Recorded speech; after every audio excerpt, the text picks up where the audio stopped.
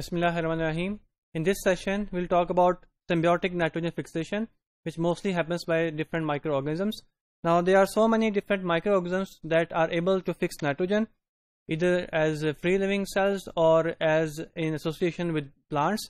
But in this session, we'll focus on those microorganisms which do this ability in association with plants. That's why the title of the session is Symbiotic Nitrogen Fixation.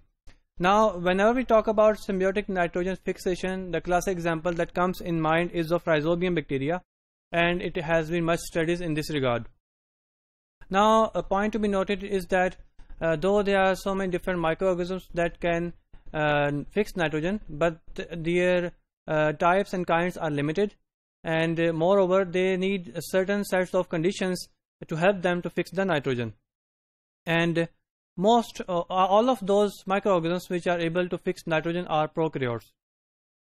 Now, if we see a whole picture of nitrogen cycle, we can almost say that almost all living organisms, directly or indirectly, depend on microorganisms to fix nitrogen. Now, it has a complete pathway. The nitrogen is first converted to ammonia by either free living organisms, microorganisms, or by plant symbiotes, that is the association of microbes with the plants. Now, the condition, which is the basic requirement, is that the environment should be oxygen free in order to fix the nitrogen.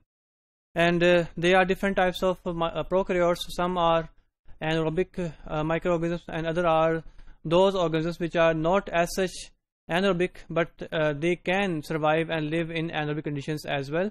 Those are mostly called as facultative anaerobes. So some of the microbes, prokaryotes, which are anaerobic prokaryotes, those can achieve this nitrogen fixation by themselves. They can achieve this process.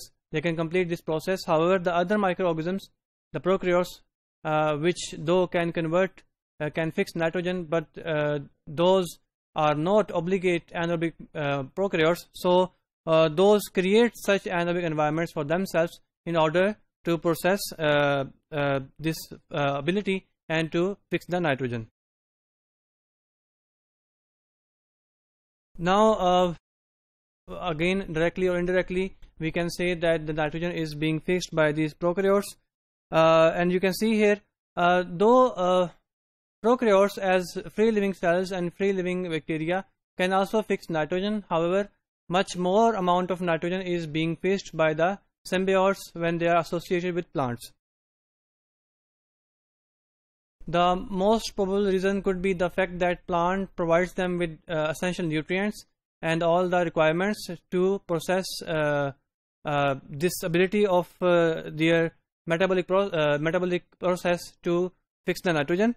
Moreover, the plant also supplies the endophytes with different types of carboxyl acids such as malate and succinate. So all these nutrients, all these requirements, those are needed to fix the nitrogen. So there are some other nutrients as well which are required, for example iron, sulfur and molybdenum, because these especially molybdenum, it is a basic constituent of the enzyme involved in the process. So these nutrients are required. The free living cells can also acquire these nutrients. However, these are best supplied by the plants when the bacteria, the prokaryotes, are present in association with the plants. So that's why much more concentration of nitrogen is being fixed by the symbiotes. Moreover, plant can also provide these symbiotes with oxygen free environment. These symbiotes again obviously are endophytes which are present inside the plant. Now, if we talk about the analogous chemical process of fixing the nitrogen, it has a great energy demand, but if it is done by the microbes in association with plants, they have enzymes which can lower this energy requirement and can achieve the process much more efficiently.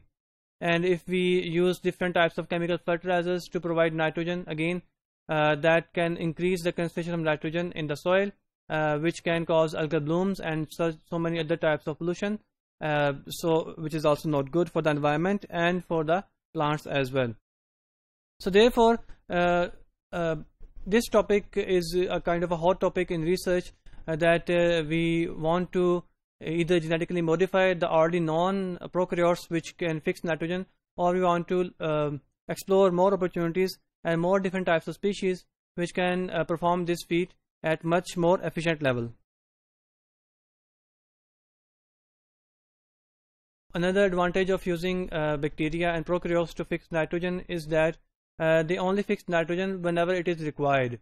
As compared to fertilizers, if we use fertilizers, chemical fertilizers, they will input nitrogen no matter though the nitrogen is required by the soil and the plants or not. But in case of these prokaryotes, nitrogen fixing prokaryotes, they only process this ability whenever the nitrogen is required. If you talk about rhizobium, which is a symbiote that can fix nitrogen, it invades the plant, and however, whenever we talk about different symbionts that can work in association with the plant to fix nitrogen, not every prokaryote can associate with any species of plant. The symbiote and the plant species relation is specific, and there are certain sets of genes which are involved in the process. Those are called as NOD node genes.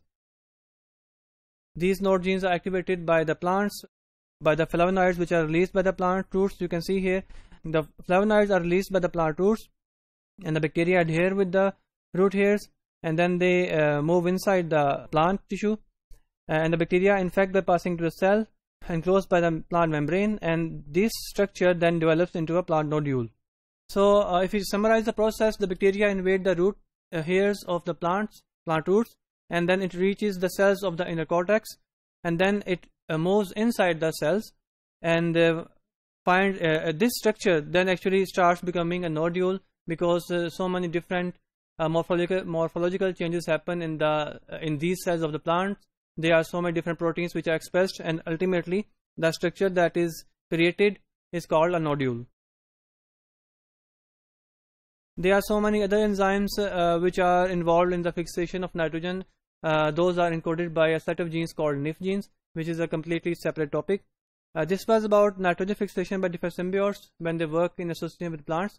I will see you in next lessons.